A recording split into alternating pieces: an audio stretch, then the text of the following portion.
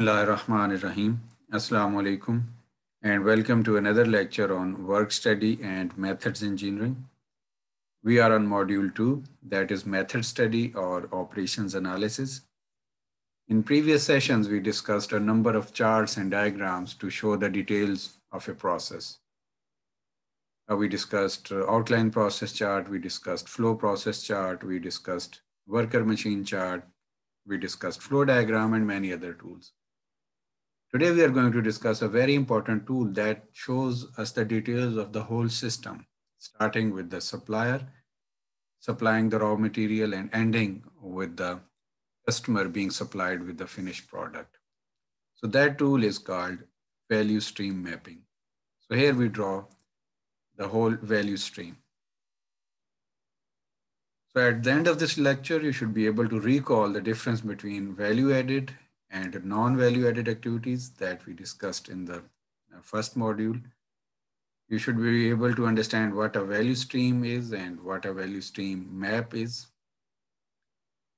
You should be able to understand and use the steps in mapping a value stream. So you should be first familiar with different icons and symbols actually that we will discuss to draw a value stream map. And then we will draw the current state of VSM. And you should be able to understand how to move from current state to future state. And you should be aware of a number of tools of lean actually to move from current state to future state.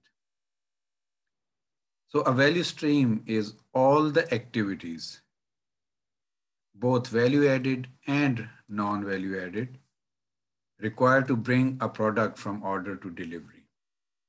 So that is very important that we map everything from order to delivery.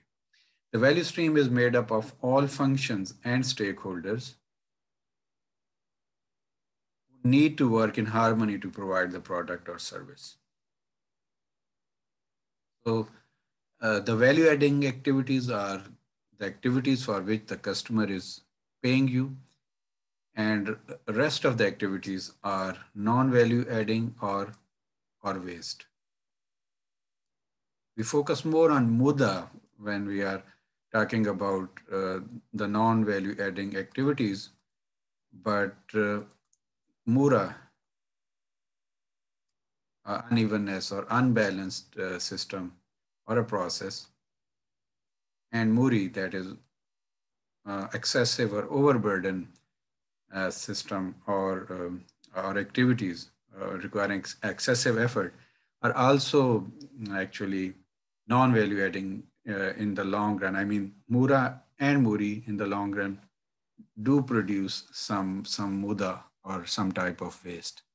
So VSM actually helps us identify not only muda but also Mura and Muri. So these are the simple steps in VSM. So we first draw the current state, then based on some discussions and brainstorming and critical analysis, and with the help of application of some lean tools, we move to the future state VSM. So the more detailed and more accurate the current VSM is, the better are the chances of the improvement of the system. So first we draw the current state VSM, then we move to the future state, and finally to the next future state, and this is an ongoing process. So these are the steps to be followed. So first of all, we have to select one value stream, one product family. So if the organization is making more than one product family, so we have to select one product family. Then walk the physical flow of the material, no data collection. So this is sometimes called Gemba walk. Gemba is the shop floor or where the activities are being performed. So just to get familiar with what is actually going on, you just walk along the process and observe what is going on, and no data collection is done. Then walk the flow again and collecting the data. So we will see what type of data is required. It relates to process times, changeover time, work in process inventory, etc. Then based on the data collected, we draw the current state map. There are certain standard symbols and icons to be used in VSM that we will discuss. And once the current state has been drawn, we identify the opportunities to eliminate waste and create flow. That is actually one of the major goals of VSM, to create smooth flow in the system. Then draw the future state map. So actually moving from this current state to future state actually requires a lot of brainstorming and identification of the opportunities for improvement. And based on that, actually the future state is drawn. Then we generate a value stream plan, how we can move to future state from the current state. Then actually here we start making improvements based on the future map that we made.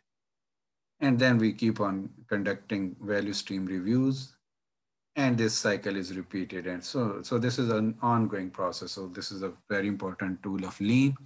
So lean is not a state, but it's a culture, it's a system. So it's a never ending process. So we keep on improving the system. So the current state is a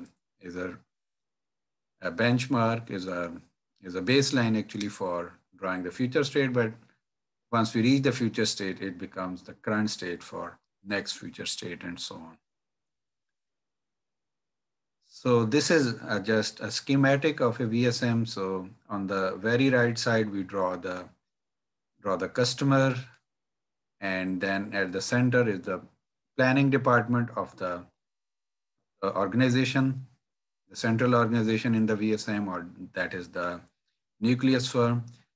On the leftmost side, we have the supplier. And of course, there are many symbols and icons that we will discuss later. So the VSM is started with the customer on the right, upper right corner in this case.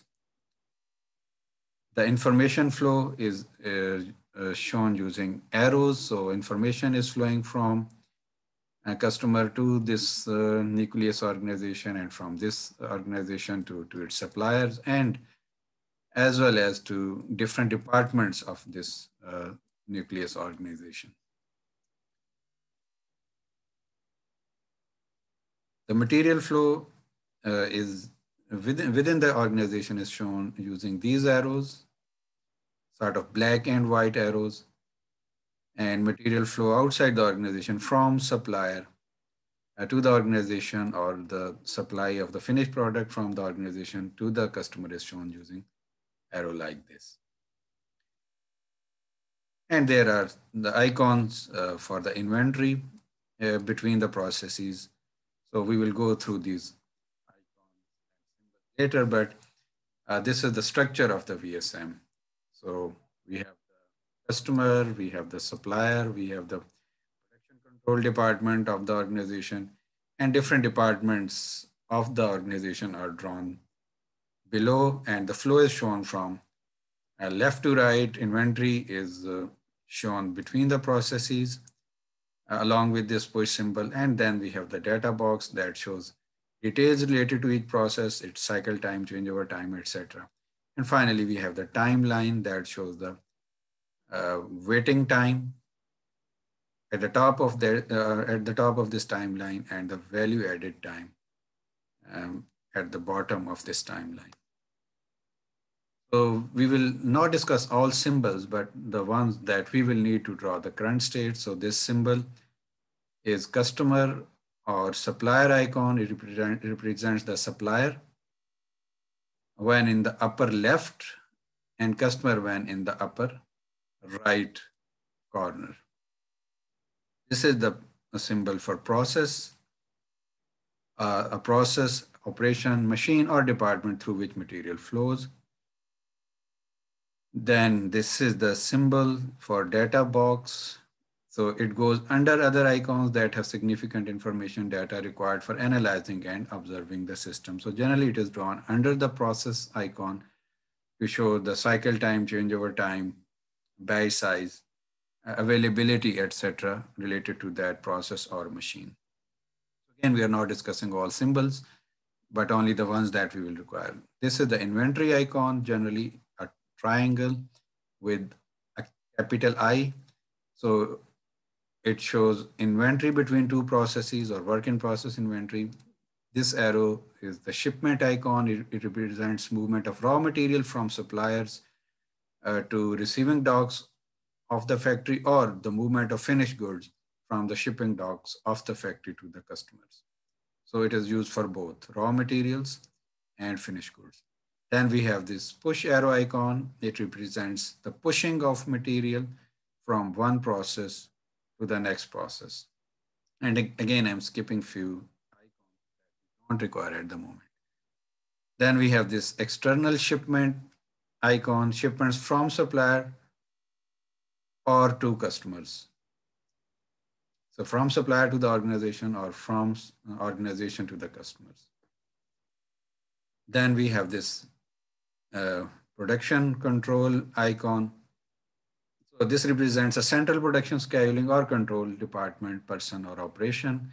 Then we have this manual information icon. So a straight thin arrow shows general flow of information from memos, reports, or conversation. Then we have this electronic information icon. So this wiggle arrow represents electronic flows such as the electronic data interchange, the internet, LANs or WANs. So some electronic means is used to communicate information. This is the icon for operator. It represents an operator or worker. It shows the number of operators required to process the VSM family at a particular workstation. Then we have this timeline icon. It shows value added times or the cycle times and non-value added or wait times. So this is used to calculate lead time and total cycle time. So that is very important icon because it gives us very important information uh, using a VSM. So we have discussed some basics of VSM and its icons and symbols. In the next session, we will discuss Acme stamping case study and see how we can draw current VSM